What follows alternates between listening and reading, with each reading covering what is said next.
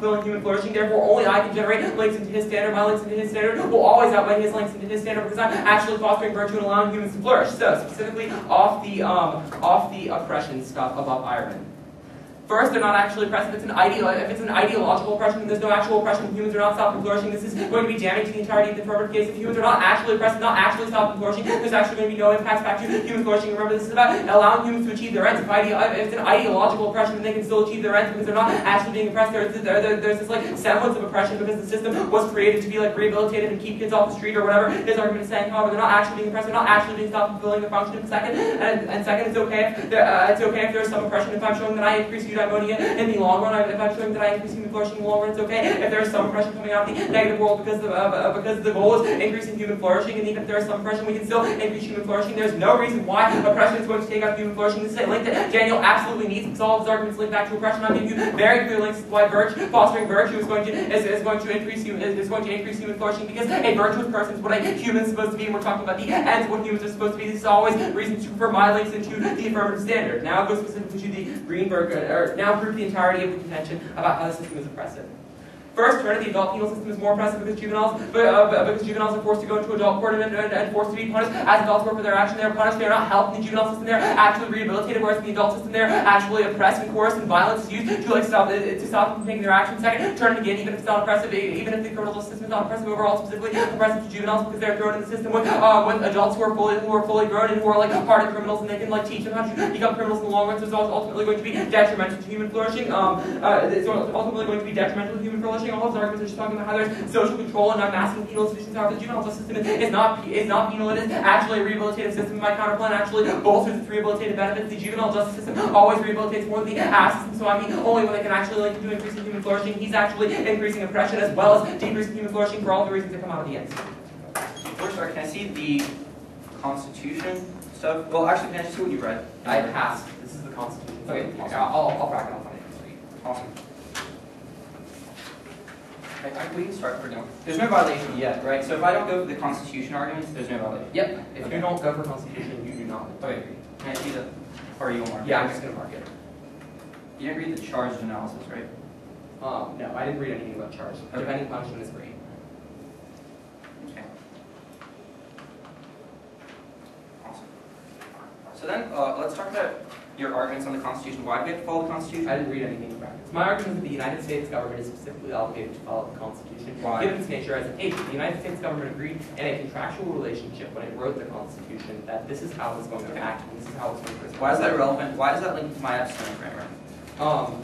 First of all, it doesn't need to link into your epistemic framework. Why I'm not? talking about a moral obligation. I'm talking about the government's descriptive obligations, because my argument is that obligations have to be specific. What's the distinction between my arguments talk about government's ethical obligations? Why is your argument excluding mine? My arguments talk about the government's contractual obligations. What's the distinction? Because my argument is specific to the obligation of the U.S. government specifically as an agent. I'm more specific.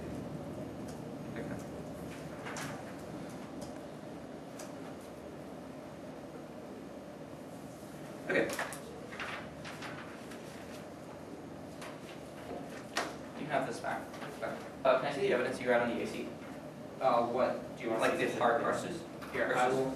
Alright. All that stuff. So then, what is your response to Graham? Your response to Graham is that the Constitution has a historical context. Yeah, that's my first response. My second response is that I don't need a historical context. Why? But if I do, Why don't you need one? okay. The reason I don't need a historical context is how do you refute the warrant on Graham? Huh? Okay, that assumes you win that my epistemic framework is relevant, right? If you win that ought is a moral obligation, then I need an epistemic whatever. Okay, that's fine. So at that point, if I've met that, then the only answer to the Graham evidence in the epistemic framework is that the Constitution is historical, right? Yep. Okay. Then let's talk about, so what does Harstus 2 say? Or Harstus. Harstus 2 says that in order to actually achieve eudaimonia, we need to be virtuous. I paste it here. If you want me to paste the rest of what I read in that document, I will. It's make it easier for you. Okay. But no, Harstus 2 says that in order to flourish evenly and flourish in a character, or in order to achieve eudaimonia, sorry, I'm confused with the cards. In order to achieve eudaimonia, we need to be virtuous because the people who act according to virtues are the most happy people. Okay. It's just an independent justification for virtue ethics. What's the distinction between allowing people to pursue their own ends and allowing people to pursue their virtue or to act in virtue are their ends? The virtues are okay, so why does that What is your argument? Like, how does that function in relation to my argument? Okay, sure. So all of the framework arguments I read and all the Tartakovsky arguments I read are about how does that indict my approach? even if you win the entirety of the oppression debate, Right. what's most important for human flourishing is increasing virtue. So even if you win 100% link on oppression, if I show that we're increasing virtue despite of the oppression, that's sufficient to negate, because that's what's actually the function of humans. Okay, awesome. I'll start back. Here, I will just copy and paste the rest of what I read in the this. Okay.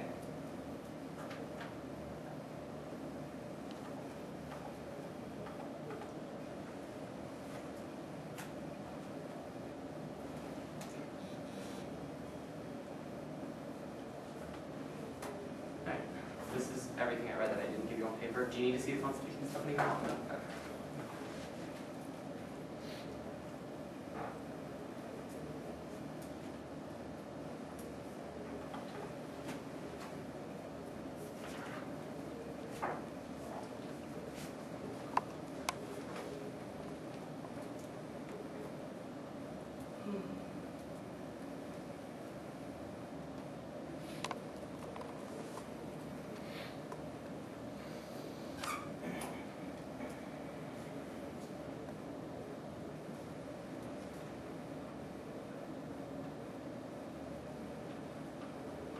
Do you unconditionally defend the counterclaim? Do you unconditionally defend the counterclaim?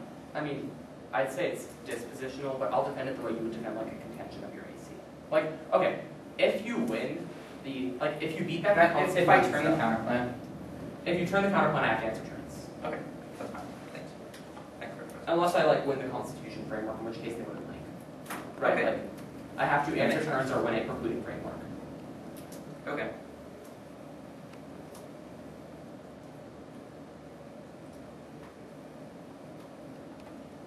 Actually, can I see the Constitution stuff? Yeah, sure. So the things you marked, you I didn't read anything in so okay.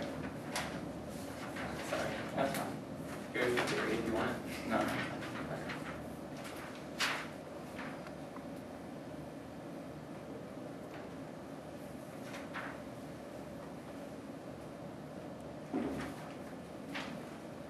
So the justifications that you get a link to ought is the only one? Yeah, it's just like Okay.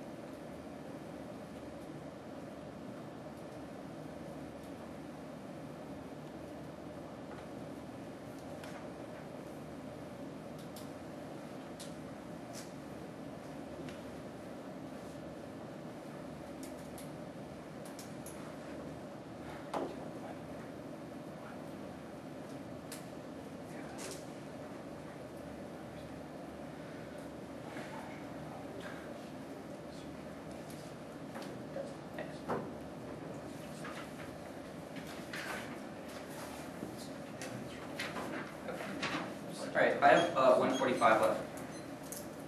Top of the AC.